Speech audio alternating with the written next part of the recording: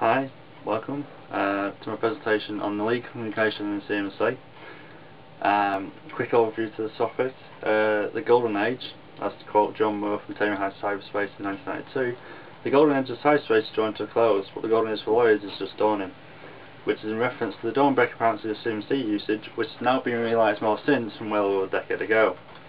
Cyberspace, which from loosely defined as the Internet, the World Wide Web and everything else in it in between, isn't governed by the national and international boundaries or the law. It's still behind the times, it seems, which is where a whole host of legal issues arise, with particular reference to both fraud and cyber squatting when it comes to CMC. Although it isn't without notice that liability claims, or cyber libel, are rife enough even still. All this, of course, without having had data protection laws enacted to protect the individual, which without would ensure that the legal strangle surrounding CMC would swell furthermore and in greater numbers than it is currently. In my opinion, the three great areas of concern when it comes to the legalities within current CMC usage would be fraud, liability and cyber squatting, but due to time constraints for the presentation and for the purpose of it, I'm going to concentrate on just one of the main areas mentioned, which in this case would be fraud, which can definitely be seen as a public issue, one that affects both the high and mighty corporation, but more so the small-time user, the Joe Blows of society, if you will, with identity theft and deception being two of the more commonly known means of fraud instigated amongst the community through the use of CMC.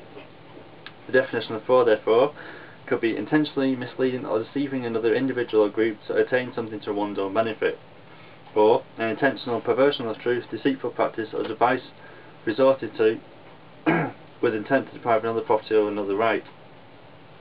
In terms of apparently computer-mediated communication usage, this can encompass many things, more specifically identity theft, the sale of items or property without ascertained right to do so, or monetary-based fraud. Are all examples of fraudulent activity taking place through the pursuing of CMC usage. For instance, one example of that would be the Nigerian email scam. Typically, this kind of scam, or fraud if you will, can be defined as being a wealthy foreigner who needs help moving millions of dollars from his homeland to promise a hefty percentage of his fortune as a reward for assisting him or her. Basically, it's based upon a please help me type of plea, whether I will reward you undertones. This kind of scam or fraud is actually predates cyberspace by a long shot.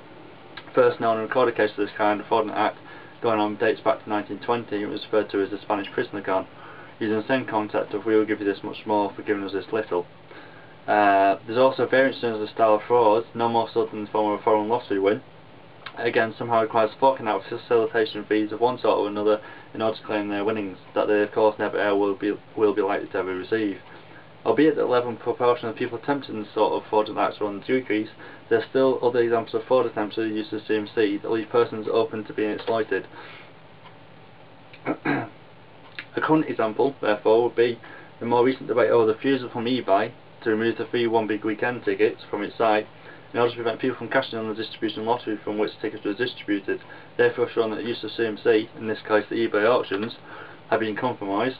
Not only was the act morally and ethically fraudulent anyway, but the actual condoning the sale of tickets meant that eBay were also, and I quote, permitting people to engage in fraudulent activity by supplying and using an ID to pass themselves off for someone else in order to gain entry to the big weekend. So, therefore, identity theft, something which eBay and the second known PayPal are known for assisting with due to proving low levels of site security usually, and fraud could also be an issue in this instance. Not only that, but as eBay would allow the sales to continue, despite the BBC's regulation on the tickets, then it could possibly also mean that eBay would be deemed worthy of liable action due to the apparent acknowledged awareness of possible fraud incitement, and therefore the assistance to these fraudulent acts. A further current example, much more recent, would be the debate over the exact nature, extent and content of which the information used and provided on sites such as Facebook is achieved and leading to attempts at identity theft, but also deception through fraud with more sinister means. In more particular terms, social networking sites do have some dangers if people don't handle information properly. There's information there which has not been proven that fraud be used to actually steal your identity, not necessarily on the internet but in other areas. This is of course down to an individual case-by-case basis and can depend on the control or restraints of the user in ensuring knowing certain details published online. But all in all, it's possible that a case of identity theft or fraud can again come about as a result of these actions. Furthermore to this, there's also been cause for concern with certain US government officials over the possible misuse and representation, fraudulent activity through deception of individuals in order to gain from or attempt illegal acts of paedophilia through the use of Facebook as means of a CMC-based tool, which therefore shows that in this instance there is a provided cause for legal issues being raised. In terms of legal remedies or laws, this kind of legal issue regarding communication technology usage, there's a wide variety of justice systems and laws already passed, related to various types of fraudulent activities that also cover by acts undertaken outside of CMC use, which can vary from hefty fines sanctions to lengthy jail terms and other such recommendations. Therefore, no specific sanctions passed for regulating fraudulent acts related to usage at present. So in summary, the use of computer mediated communication, or CMC, can lead to all sorts of legal minefields, depending on how you tread, be it libel, fraud, or cyber squatting. The chance of being tagged one of these is ever present, but so long as you go about your business the right way, there shouldn't be cause for concern. These areas also raise up possible ethical and moral issues along with it, but again these can be avoided so long as the correct precautions and sensible CMC use is applied. In this presentation there have been a small number of possible scenarios which could lead to any one of these legalities being portrayed, but the whole of possibilities could be to exploit personal vulnerability targeting fraud, libel and the like.